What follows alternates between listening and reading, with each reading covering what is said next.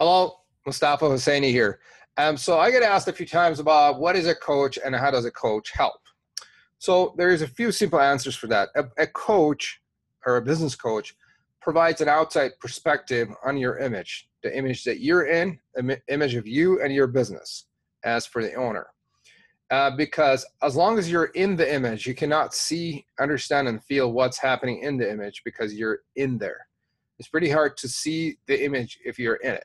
So somebody from outside takes a look at an image and says, hey, looks like you're doing this wrong, or move this around and try something different because that part of your image doesn't look right. Another way to think about it is, think of all the sports teams. How many sports teams do you know that don't have a coach? Answer, 0. How many pro athletes do you know that don't have a coach? Answer, 0. Do these guys, the teams or the pro athletes, have a chance of winning a championship or any sort of titles without a coach? Answer, absolutely not, right? These coaches work with the team. They kind of give them feedback on how they're doing and what they should be working on, what they should be focusing on. Now, most pro teams and pro athletes have multiple coaches, right? One coach for the game, one coach for the mindset, coach for their physical training, different coaches for different things. That ensures that they would succeed and get what they want in terms of their goals. Now, a coach would help those guys, especially when it comes to business, helps the business owner and the business to create and implement plans and strategies to help the business and the owner to get to their goals. Provide support and accountability to achieve their goals. Because as business owners, we're all lonely people in our conquest to get to where we want to go. We don't talk to a lot of people.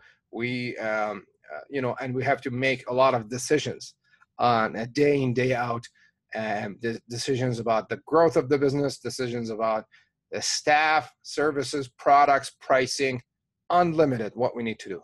But once a business owner gets support, things get a lot easier. Things get done, especially when there's an accountability in between. Things get done, and the rate of procrastination goes down significantly.